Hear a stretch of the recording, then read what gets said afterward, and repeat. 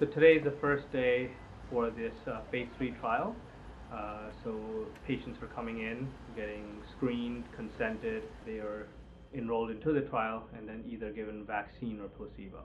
And the main purpose of this trial is to determine whether or not the corona vaccine given here will be effective in preventing COVID-19.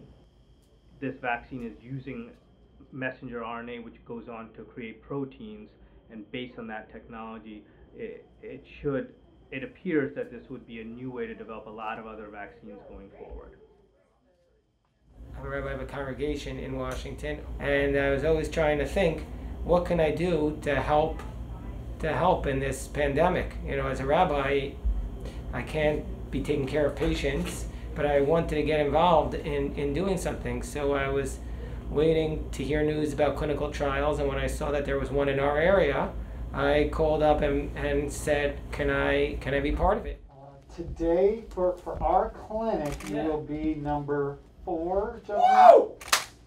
Number 4 today. Around the country, I do not know, but for Rockville, Maryland, you will be number 4. Can you relax your arm? I'm relaxed. Okay. Can I go with the button a little closer? Thank you. Nope. Little pinch.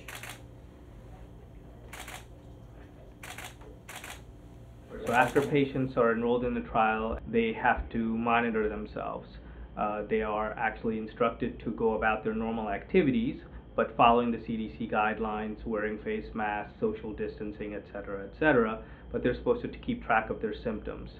So I think it's too early to truly say whether this is the vaccine or not. I think time will tell, and that's the whole point of doing a phase 3 trial, is to determine effectiveness. Thank you for your contribution Yeah. to our research. Thank you so much. I am overwhelmed with emotion and gratitude. That is an emotional moment.